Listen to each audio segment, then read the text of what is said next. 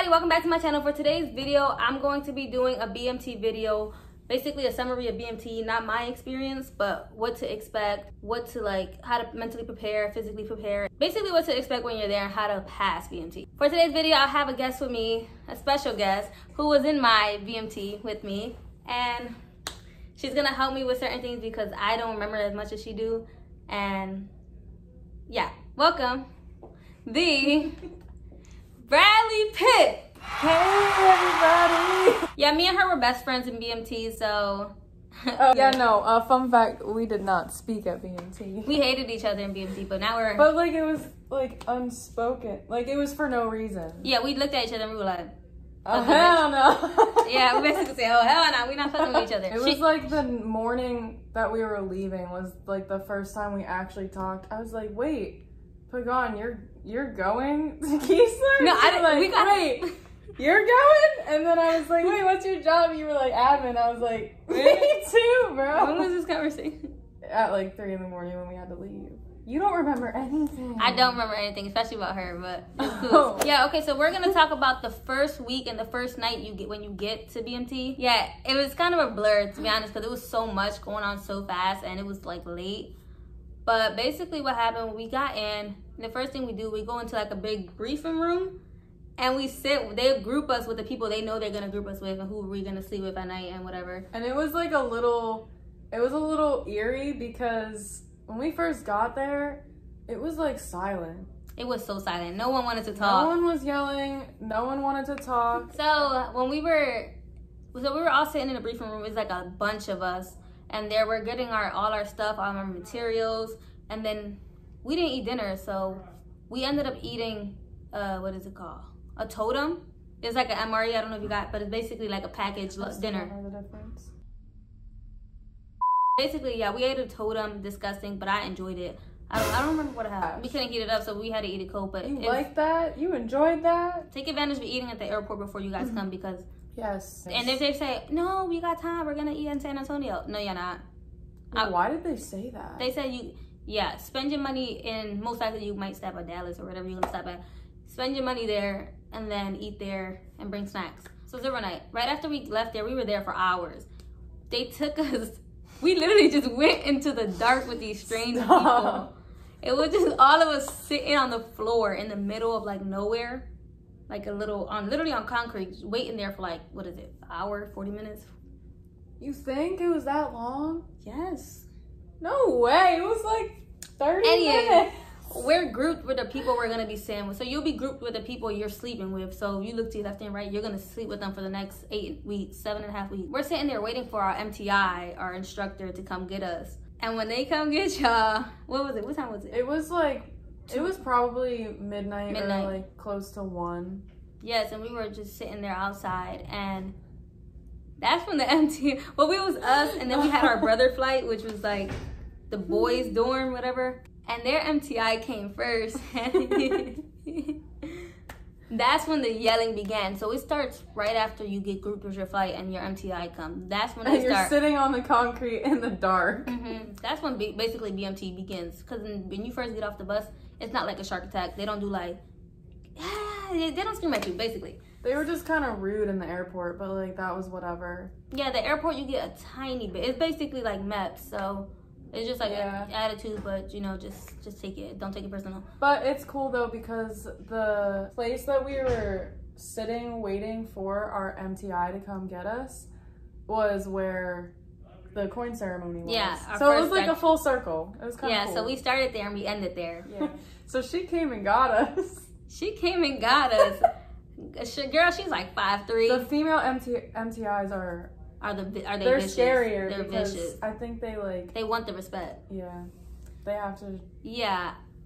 So she comes. Who has my roster?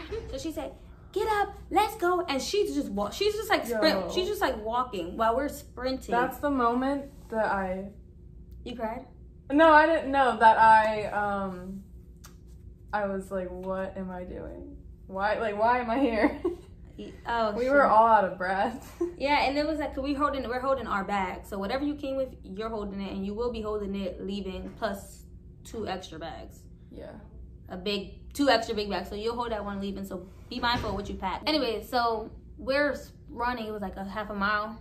Probably, yeah. Half a mile. She's pretty far. Now that like I know the area, that's pretty far. It's kind of close, but when we were walking, when we're not walking, she was walking, but somehow she was still faster than all of us jogging. And you have to hold it in your right hand, I think, your left hand. You have to hold your bag in your left hand. You cannot you can't put it on. You literally have to hold it. Yeah, you have to hold it with your hand, and you'll get yelled at. So that's when all the screaming started, and she's yelling like, hurry up, hurry up, hurry up, why are you so slow, why are you so slow? And then we were just like, oh shit. And then she took us to our room and continued to yell at us. And what else? What happened when we went to our room? I don't remember. I don't remember. I have no idea. Did we shower? We did shower. I think we showered. We did? Yeah. The very first night. I think so. And then I don't think we didn't go to bed until like 3-ish. And then we had to get up at 5. I think you do shower the first night. If you're going in the summer, you have to shower twice, mandatory. Like no ands or buts. You have to shower twice. They have to at least give you the option. Mandatory 2 showers a day and 3 meals a day, breakfast, lunch, dinner. That was zero. Everything was just so hectic at first, but also like boring because it was. I remember wanting to cry because I was so bored when we were put your bags like on your locker or open your locker. You guys have 15 seconds. You have to count down simultaneously, like 15, 14, 13. And I remember doing that for the second time, and I'm like, oh, I can't do this for 8 weeks. I like stopped counting. And if they don't see you counting, you're gonna get yelled at. So just count. Just count. Don't be like her. At least move your mouth. I don't know. And I remember being so depressed. Really? I was so depressed because I was so bored. I wanted to do something. Then when we showered, that's like not to be very weird or anything. I felt so normal showering. That's when I felt normal, and then I was like, I went right to sleep. That's because we had to. We just like got thrown in there. So that's 0 night, and 0 week is basically the same way, but you're getting materials, you're learning, you have drill class, and you're just learning a lot. You're getting a lot of information thrown at you, but you're still getting yelled at and yelled at and yelled at and yelled at. And like it's bad because like you obviously don't know nothing, so you don't know better. But the main advice I'll give you guys, just listen. Just listen. Just do what you're told. And go to bed at 9. Please go to bed at 9. Just, even if you don't want to go to sleep, just shut up. Be in your bed. Don't be running around up, laughing, talking. Your schedule is you're up at latest 5:45 every day, and you're in bed at 9 o'clock. Don't matter what time you wake up, you're in bed at 9 o'clock. 5:45 is like a blessing. 5:40, yeah, it's a blessing. It's like, it's a treat. Because sometimes you wake up at 5. The army people are like, y'all wake up at 5? What? I bet you they like that. They like, cause they probably wake up at like 4. I mean, like 2 or something. Probably, yeah. So it's a long day. 16-hour days, 15-hour days, every day. Okay, so now going into how we are separated and who we are with throughout the whole 8 weeks. So obviously, like I said, 0 night, you are sat with the girls, your dorm, who you'll be sleeping with for the rest of your time there. But flights are your like group. Your group that you're gonna graduate with, who you're gonna march with, who you're gonna like do PT with, eat with, like everything. It's who you go to class with. Yeah. And now they just started integrating, so it'll be boys and girls, so you won't be with girls all the time. You'll be mixed with some boys, which is literally a blessing when you're living with girls all the time. It did, however, make our dorm like hate each other because we didn't know how to work together because we were never together during the day. We were only with each other morning and night.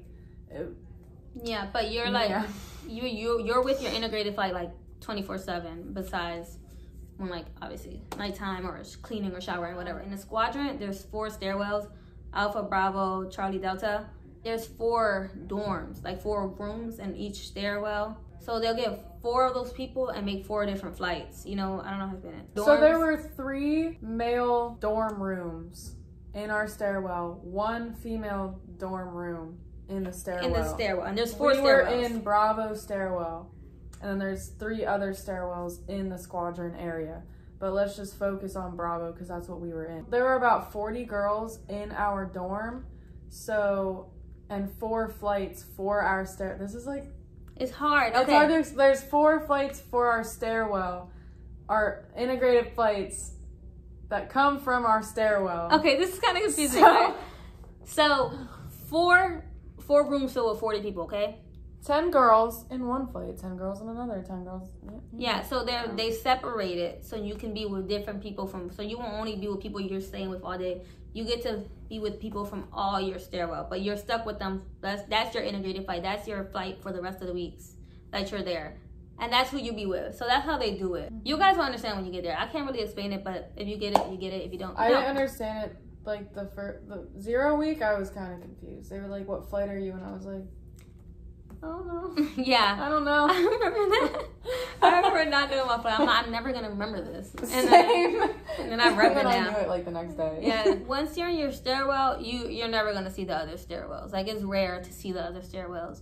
You guys will be sitting under each other, but you guys won't really see each other until like graduation or like PT. But you guys won't be able to interact with each other. PT was Monday through Saturday, unless there was a holiday. Yeah, so you get PT 6 days a week. Every day you wake up at either 5:45 or 5 if you have like a PT test or you have a run day or something like that. Mostly for a PT test, but you wake up at 5:45 and you have to be downstairs by 6. Okay, so you're downstairs by 6. You're literally on the PT pad. You're standing with your flight. What you do the creed, the Air Force creed and the Air Force song. You have to memorize those. Loud, proud, and together. Another thing, you're giving a sheet. You're gonna get a sheet to memorize.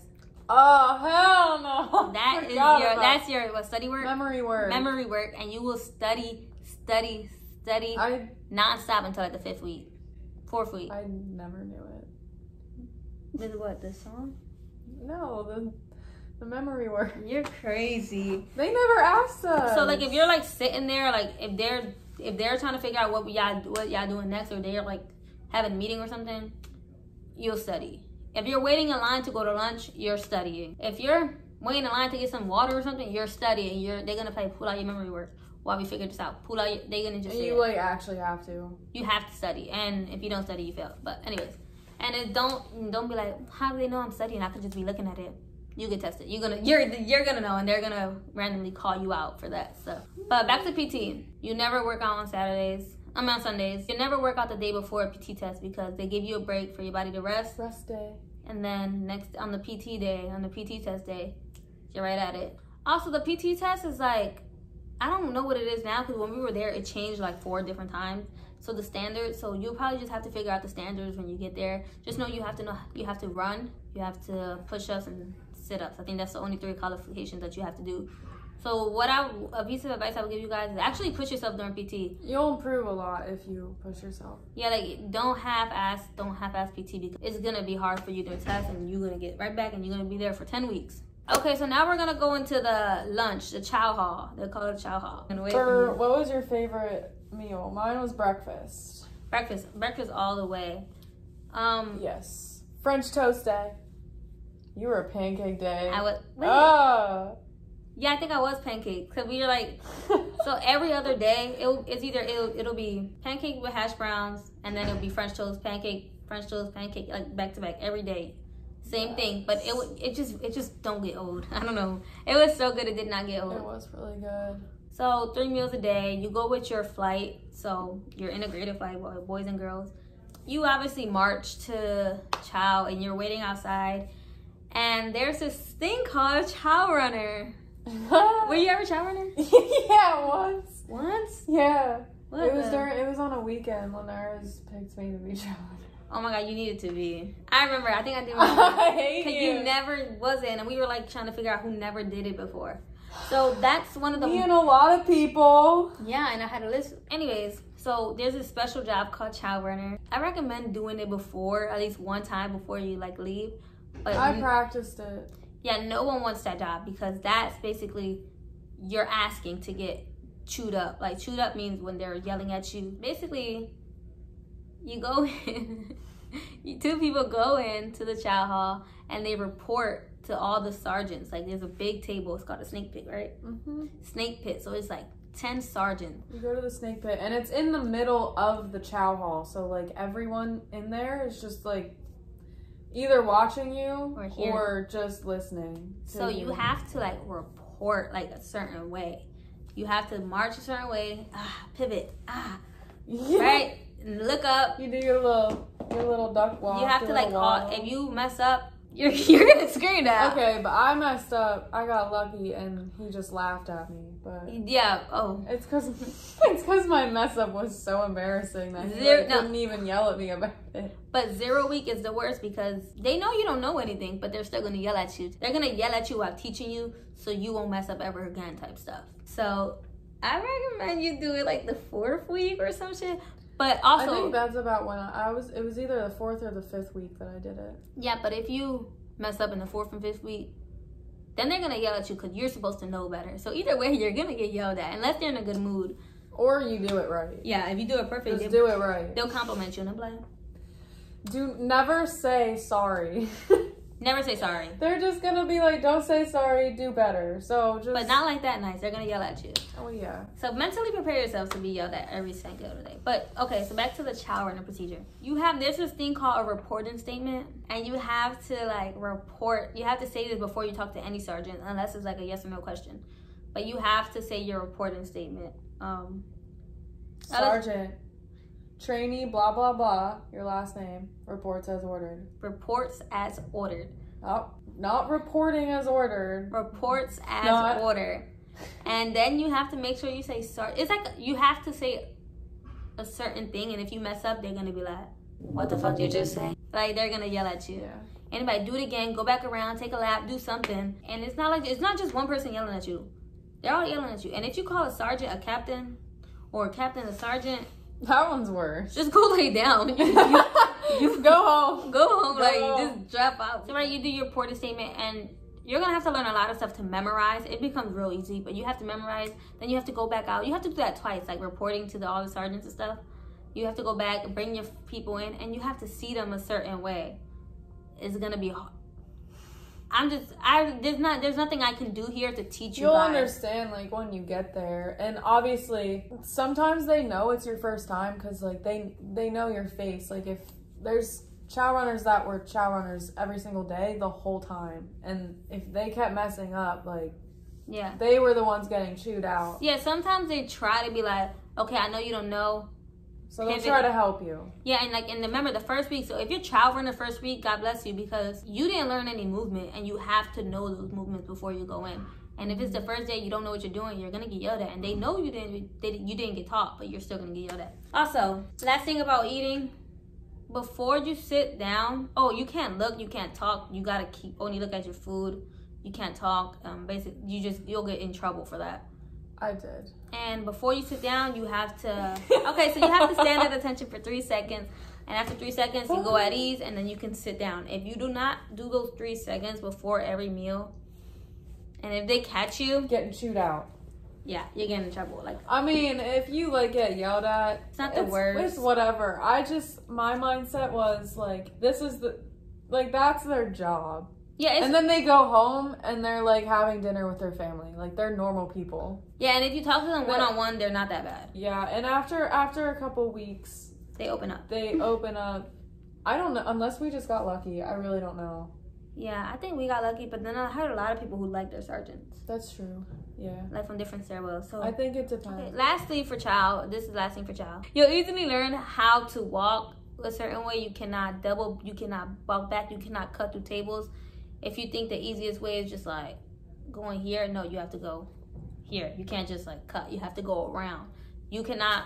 One-way traffic. One-way traffic the whole time. They'll explain it to you. Yeah, but they'll explain it to you after you got chewed out 7 times. Right. They expect you to know. They expect you to know the layout, head to back, the first day. So. How to pass. It's really not that hard. Yeah, how to pass. It's not that hard to graduate BMT. Honestly, if you don't run away, if you don't do no stupid stuff. The biggest thing that people don't pass for is the fitness test. Yes. That's like the biggest thing. So that's why we said earlier, push yourself, because it actually helps. Yes. You'll improve a lot. Mm-hmm. And run days actually run, because believe it or not, we got like 4 run days. Not even. Probably like 4 run days. Not a lot of run days, but we did like stationary cardio. So you have to pass your PT test as a mandatory thing. You can't fail that. Another test you have to pass is called the EOC, the end of course test. You have to at least get a 70 or above. If you don't, you can get recycled, and recycled, it means like you got an extra 2 weeks in BMT. You just get washed back 2 weeks, so you'll be put in a different squadron. And you'll graduate 2 weeks later. So, but everything you learn in class will be on the end of course test, and you have to get a 70 or above. If not, you'll either get the book or iPads. Okay, so the 5th week is literally all PCs, which is progress checks, which is all stuff you have to pass in order to graduate. What was like the first one we had? The first PC, was it like taking your gun apart? Oh yeah, probably. We had to take our gun apart. It wasn't even timed. You're not timed. Just make sure you're gonna be. Yeah, it's so easy. So. Like like honestly, it's super easy to pass. So taking that apart and putting it back together, that's one. And then the TCCC. With TCCC is basically medical, how to put a tourniquet on, how to fill it with gauze and clean up basically blood, proper procedures.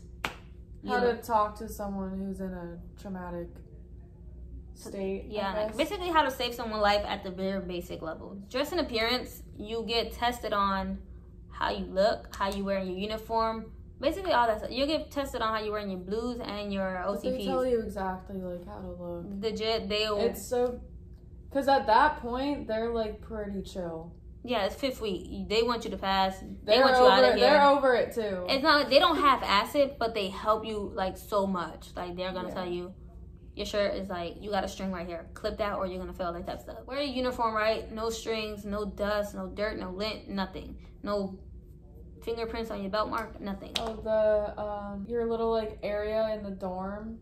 They'll check. Oh yeah, they'll that's check another your test. wall locker and the area around your bed, your shoes, just to like make sure cleanliness. Yeah, your inspection. You have to pass your. And they'll show you how to fold all the issued clothes that you get, because they're folded and rolled and whatever and hung in certain ways, very particular. Yes. Another test is what? We did CBurn. CBurn, that's where you learn how to put your mop gear on. Mop gear, which is like a gas mask, all your gear that just in case you like it's like a gas infection or whatever. Don't go in the winter.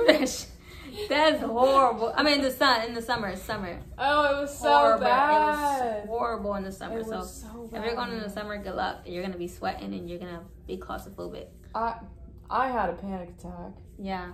My friend that was next to me had to figure out how to take it all off, because I mean, with the mask on and the hood over it, like tightened. You have to wear it a certain way. I want to see if I can insert a picture right here. Anyway, so you have to wear it a certain way, and they'll be like, you're waiting in a line, and they'll be like, okay, that's correct, cool, correct, right. And they want to help you so bad, they be like, no, something's wrong, go figure it out, come back. They don't fail you, they'll be like, go figure it out, come back. You come back and then you pass if you got it right. The next one is CADM. That's where you actually shoot your weapon for the first time. You have to hit the target like 12 times. 12 out of 24 times. But I'm dead serious. Like, so many people did not even make 12, but they just counted because they. Really? Yes. Yeah. So basically, you're shooting your weapon. You have to make 12 or more in order to qualify. At least 12 out of the 24. Yeah, so that's pretty simple. Honestly, just look. Okay, so Bradley had to go somewhere, so I'm gonna be finishing the last part of the video. But last part I really want to talk about is the certain jobs you can get in BMT, like what you have to do, and I'm gonna explain what details are. Okay, so I'm gonna start with details. Details are basically cleaning, they're chores. You get assigned certain jobs in the first day, because you have to clean every day, like twice a day, sometimes even more, but it's usually in the morning and night.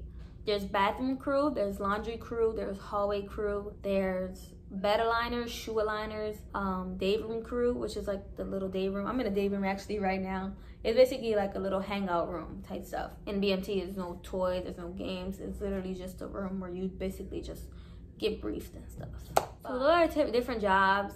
Basically, whatever, like I said, like bathroom crew, you're cleaning the bathroom. Laundry crew, you're doing everyone's laundry, you're passing them out. Sometimes people can help pass them out. Like usually that's if you want to be more efficient, everyone should come together and help pass out laundry. But laundry crew is only a certain amount of people allowed in the laundry room.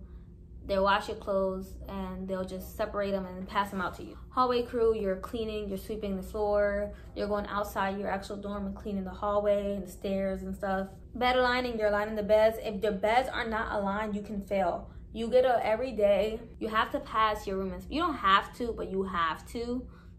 On the wall, there's gonna be like a checklist of stuff. And then your MTL, when you're gone, they'll walk around and be like, whatever, pass this, fill this, had dust on the floor, hair, a string of hair on the toilet or some shit like that. That'll be hung up like on your wall. So usually we'll go and walk in and we'll be like, oh, we failed today, like we have to do better type stuff. And they'll tell you what you failed on, what you can do better, but it's up to you in order to pass that. You have to pass it. Like, the more you pass, the more they're gonna trust you, the more they're gonna, like, you know, basically like mess with you. Like, they're gonna think like, oh, they can follow rules, they can do what they're told and not like have a problem. So maybe we'll be more lenient with them. Maybe we'll give them extra phone call time and stuff like that. So you want to pass. So, and then there's also a little thing called, what's it called? Oh, is it something called EC? This is a job that we'll all get. I've unfortunately had to be stuck with the EC monitor, like to being the EC monitor, where I had to make the schedule of people who work in EC. EC is 2-hour shifts. So from when you wake up to when you, like 24 hours, EC. 2 people had to be at the door, guarding the door, monitor who comes in, answering the intercom. You have to answer it a certain way. There's a script, so you don't have to memorize anything. There's a script, but you know, the first day you're like, EC, like you're like trying to read it because you're nervous because there's someone like a sergeant talking to you. You have to open the door and you have to go by procedures. There's another script, and they be like, I would like to enter dormitory. You be like, may I see your authority to enter? And they'll be like, and if sergeants, they will play with you. They'll be like, no, you can't see my authority to enter. And then you're like, obviously like, oh, a sergeant's telling me no, I'm not gonna tell them you can't come in. But you have to be like, no, you can't come in. You're not coming in here. You have to go by, it's like a rule set. So you be like, he'll be like, no, I'm not seeing your authority to enter. I'm like, okay, may I refer you to CQ, which is like the front desk. May I refer you to them because you're not coming in here without showing me your authority to enter. Because what if you like, you know, this is like basically preparing you for like how to guard the door and how to protect your flight, how to protect your dorm, like making sure no random people come in. So those are the procedures, and they will trick you, and they will try to come in your room, and you just have to follow, like you have to know what to do. But everything is on the wall, so all you have to do is read it. Also, when an opposite gender come into the dormitory, you have to say females enter the dormitory or gentlemen enter the dormitory, and everyone who's in there will repeat it back to you. You have to say it, and if you don't, you're gonna get yelled at, probably get told to do push-ups or something. So yeah, but you're only on that shift 2 hours a day, but it's 24-hour shift, so 2 people have to be there every day. There's like 4 to 6, 6 to 8, 10 to 12, so on, even like late at night. And you'll sleep in. The people who's on the shift before you, they'll wake you up. So you'll be woken up at night and be like, hey, it's time for your shift. You'll know ahead of time. If your EC monitor is good enough, like the schedule should be done before you go to sleep. So you cannot go to sleep and then be like, oh, they're waking me up out of my sleep. I didn't know I didn't know I had to work at 4 in the morning or 3 in the morning. But if you're EC monitor, I recommend you get a schedule and you monitor people who work at night. Usually there'll be 1 EC monitor the whole time. And the job you get, you can't just quit. The MTIs would not let you quit. If you try to quit, they'll be like, oh, you're trying to quit the military, so you want to leave, so you're not ready for this, so you can't quit. Like you just can't quit. They won't let you. You can be fired, but they won't fire you because they want you to learn. Yeah, but EC, it's just 2-hour shifts. You'll eventually work every hour. Like you'll work 4 in the morning, you'll work 10 in the morning. But you have to be on guard. You have to make sure, you have to monitor. And you have to stand. You can't sit, you can't sit, you can't eat, you can't sleep, obviously.